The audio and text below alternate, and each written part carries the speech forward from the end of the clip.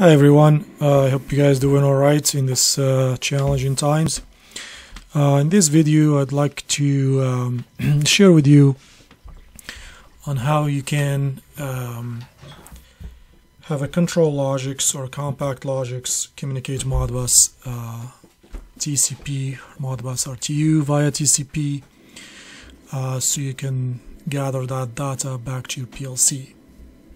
So to do that, I have here a couple add-on instructions, Modbus RTU read, Modbus TCP read, and I'm still working on the write function in here, so that'll be another video. But anyhow, so in this add-on instruction in here, this will be used in a topology where you have a serial to Ethernet server hooked up to perhaps a few Modbus devices over a serial network like an RS-485. So you could have flow meters, RTUs, VFDs, power monitors, whatever in that network coming through that Ethernet serial gateway, and then with this UI you'll be able to grab that data back to your PLC from the gateway.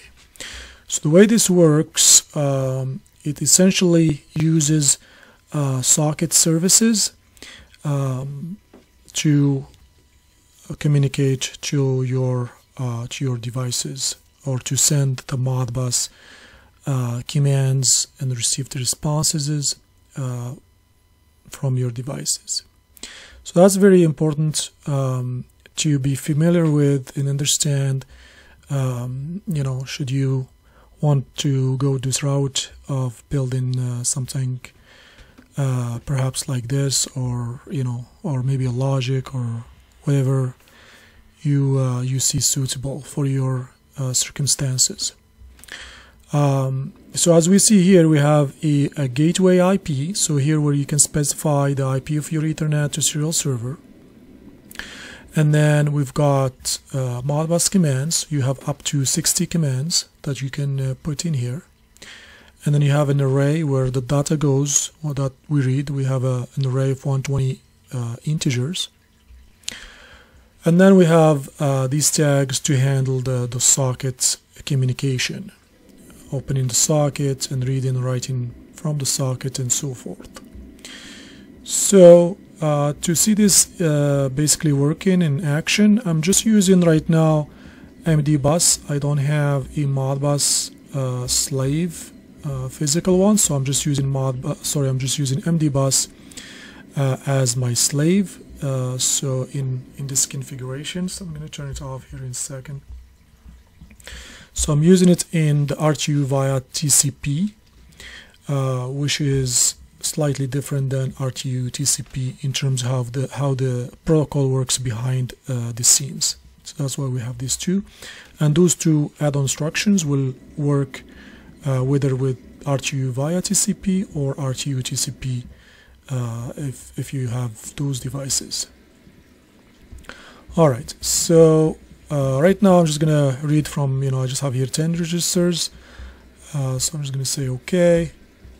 Here's my values, 10, 20, 30, 4 and so forth. I'm gonna turn this on, and then I'm gonna go to my read array to see my values. So as you can see, the values are already there. So I'm just going to zero them here for a second, and you can see they're back in there. If I go here, just let's say I'm going to change this to 40, for instance, just to see. So here's 40 in your PLC from your MD-bus. So that's pretty much straightforward in there. Now for the EOI,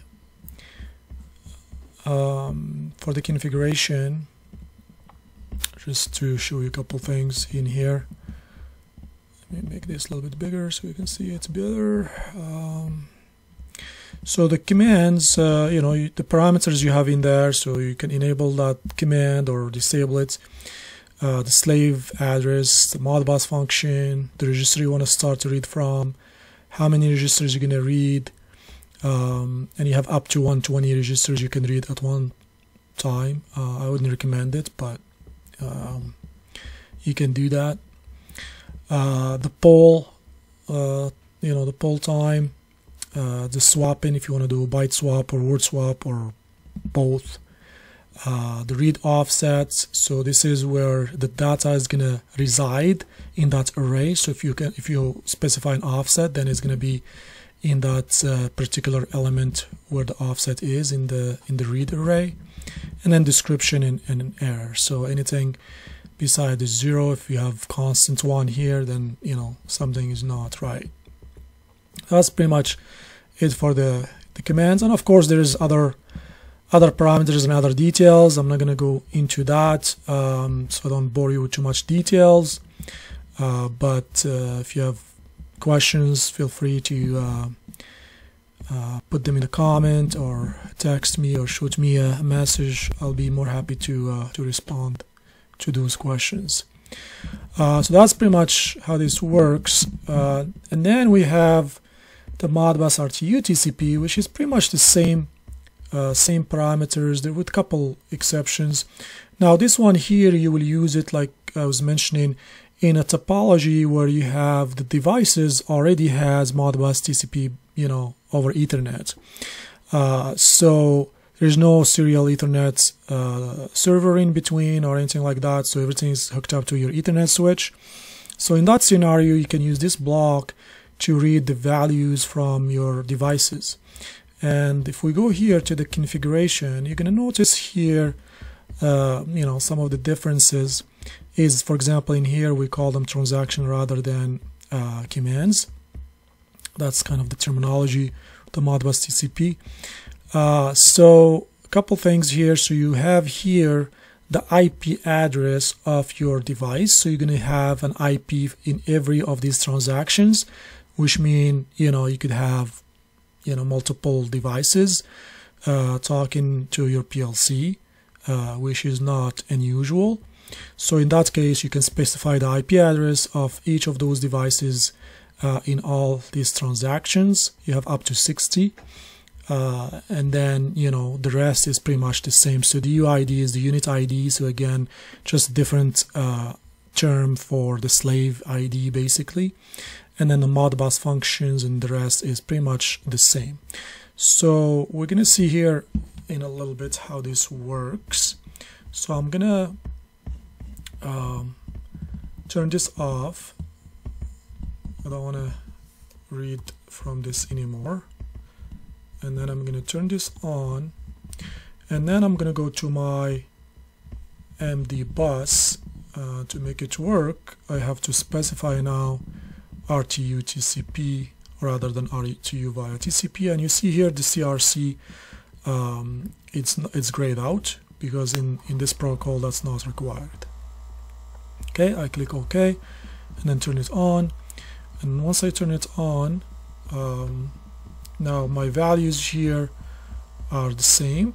So I'm gonna go here to my Modbus TCP read array. Alright, and I should have, there we go, have the same values as before. If I zero them just to see if, you know, you can see right away they are overwritten by the UI. And now if I specify here, for instance, say 50, except I can see 50 right away in there in my PLC. So that's it for now, folks, and I hope this is was useful. You have questions or comments, please don't hesitate.